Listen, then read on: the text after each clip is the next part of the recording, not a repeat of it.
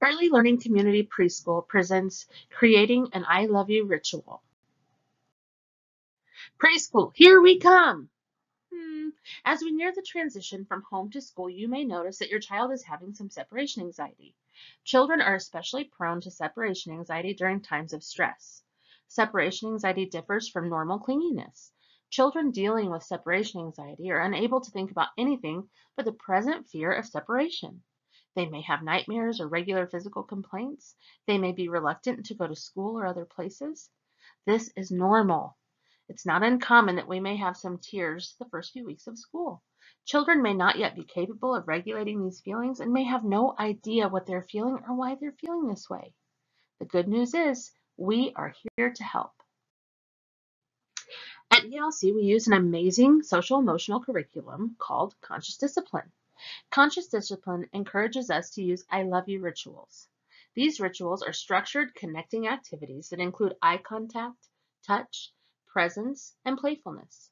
Families benefit from I love you rituals at bedtime, morning routine, before or after meals, when saying goodbye, while on the diapering table, and much more.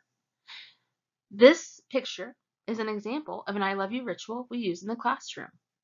We sing, twinkle, twinkle, little star, what a wonderful child you are. And you point to their eyes. With bright eyes and nice round cheeks, tap their cheeks. A talented child from your head to your feet. And you touch their head and touch their feet.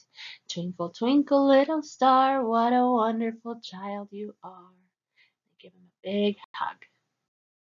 One way that we have found helpful in creating an I love you ritual is to watch the video we are sharing with you on Seesaw.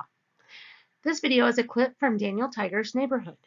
The song he sings in the video is called Grown-ups Come Back. In this playful song, Daniel works to reassure children that grown-ups come back. We encourage you to watch this video as a family. Discuss the feelings that you see happening and ask if your child is feeling the same way. Listen to the song a few times, and then you'll have a great foundation for building an I love you ritual at home with your family. When creating an I love you ritual with your preschooler, please be sure to include these 4 components. Number 1 is eye contact, that you're right down at their level. Number 2 is touch, holding hands or gently touching their cheek. Number 3 is presence. It's important that the child and the grown-up work together to connect. And number 4 is playfulness. Give a hug or a hand squeeze, maybe even an Eskimo kiss where you rub noses. Just remind them that they are loved and tell them again that you will be coming back. It's in these small acts that we build up our children and give them the courage to try new things and the confidence needed to be successful. You are part of our school family. We're in this together. It is our goal to create a safe and loving environment for our children. And if you have any questions, please reach out to your child's teacher or our program director, Dawn Underwood. Thank you. Have a great day.